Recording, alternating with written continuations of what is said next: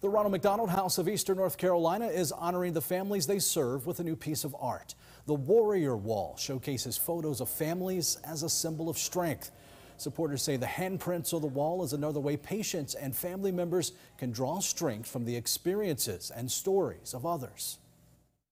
When patients come through and families come through, they'll be able to paint their hands and put a handprint on the wall. And what that'll do for them is, the families that come later can come back and they can put their hands on somebody else's handprint that's been here before them. They can, like I said, they can draw hope and strength in knowing that they're not alone. The house's staff members hope to add more photos and handprints in the future.